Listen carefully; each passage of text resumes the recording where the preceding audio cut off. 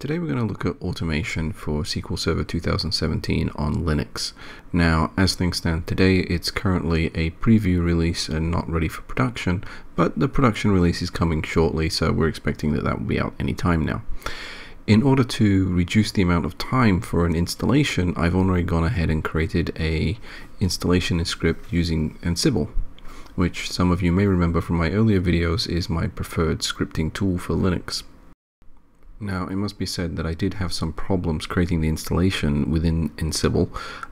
This was mostly down to the configuration of packages being required, such as the accept license agreement. So in the end, I decided to use the raw command and basically just process the raw Linux commands where necessary to get around a lot of the installation hassle that I was experiencing. Now, with that said, you basically have a couple of steps. First, you need to add the Microsoft repositories, which is pretty simple in itself, but keep in mind that each element of SQL Server requires its own repository. The tools have a different repository from the SQL Server itself. Same goes for other elements. So you might need to add several steps in there to get all the repositories added.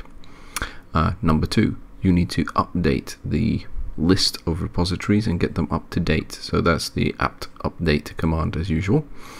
Then you have the download of the SQL Server itself as a package, which is actually pretty straightforward, and particularly from an Ansible point of view. And then you have the installation. So the installation part is where I'd like to draw your attention to the command there. Now, don't worry if you can't read it on your screen or you're not able to zoom in because of the YouTube video quality. That's perfectly fine. I have already uploaded it to GitHub, so you can go take a look at the script and you'll find it in the link below.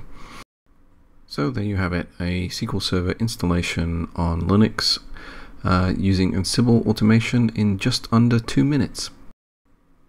Hopefully you found this video useful. If you did, please give us a like, and if you like more of what we're doing, hit that subscribe button.